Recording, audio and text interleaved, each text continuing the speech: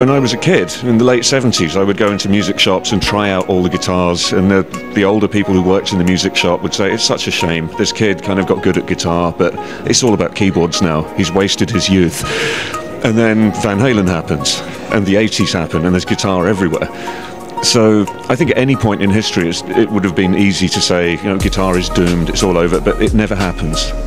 Someone will come along and inject new life into the instrument, and I don't think it's going anywhere.